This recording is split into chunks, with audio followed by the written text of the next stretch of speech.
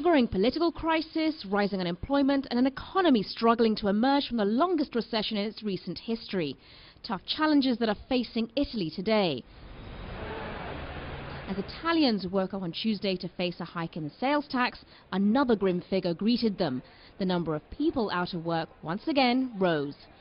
Worst affected are its youth. The number of younger people out of work rose to just over 40%, the first time that it has done so in the past 70 years.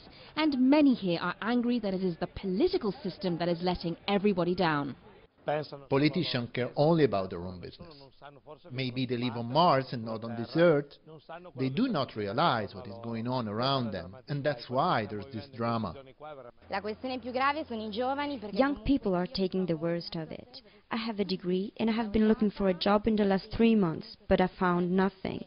They don't let young people into the job market.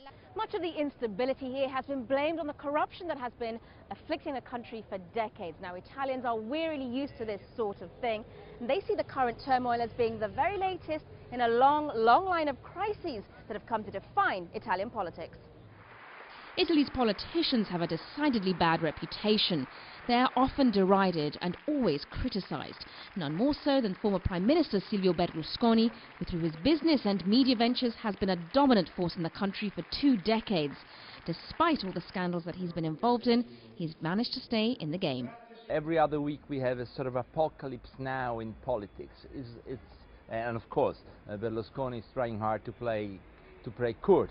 You know, that he doesn't want to give up. When you have that, either you take a sort of philosophical, artistic approach, or you just, you start crying. We don't want to cry.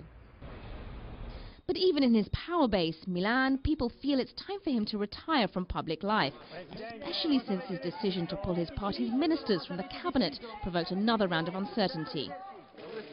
As Prime Minister Enrico Letta faces a vote of confidence in Parliament on Wednesday, the pressure is on to resolve the current malaise as soon as possible.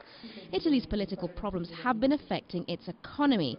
But even if Mr. Letta wins approval, the question remains, will its political caste be able to control a situation that could see Italy sliding out of control once again? Sonia Gallego, Al Jazeera, Milan.